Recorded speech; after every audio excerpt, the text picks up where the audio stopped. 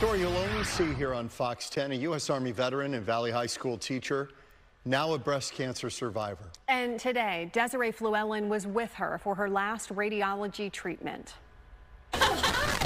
This is 53-year-old Shay Pearce. She's walking into the radiology treatment room here at Banner MD Anderson Cancer Center for the last time. How does it feel to be on the table here getting your last radiation treatment? Oh my God, I am not a crier and I had tears in my eyes this morning. Shay was diagnosed with breast cancer in November of last year. She's been through chemotherapy, surgery, and now ends 4 weeks of radiology. You're walking through that door for the last time. Yes. How does it feel? Oh my, I don't have words. I'm really emotional right now.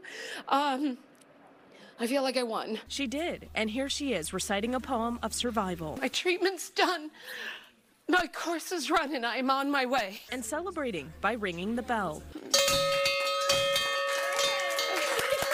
She ended her service with the United States Army in 2012. I've been getting mammograms at the VA pretty regularly since I got out. She discovered she had a cyst, and that seemed to have quickly developed into a tumor. It felt to me like it was not there the day before and was there the day after. She drew strength to battle cancer from her students at Williamsfield High School. Her love, Eric, her friend, Helen, and Banner's staff. And now she's looking forward to getting back to work. I miss my students, and I want to get back to that exciting normalcy, you know, that we all take for granted until you think it's going to go away. Her message is simple. Get your mammograms.